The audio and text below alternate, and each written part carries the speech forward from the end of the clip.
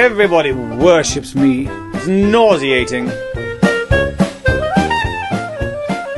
Don't love me too much. How dare you call me darling?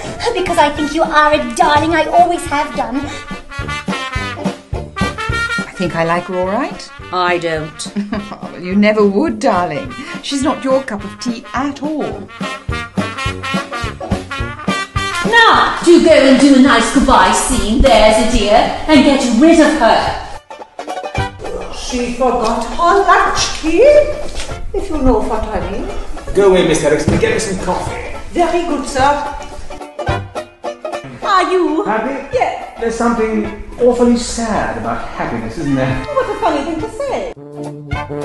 What do you do with it? Every play you appear in is exactly the same. Superficial, frivolous, and without the slightest intellectual intelligence.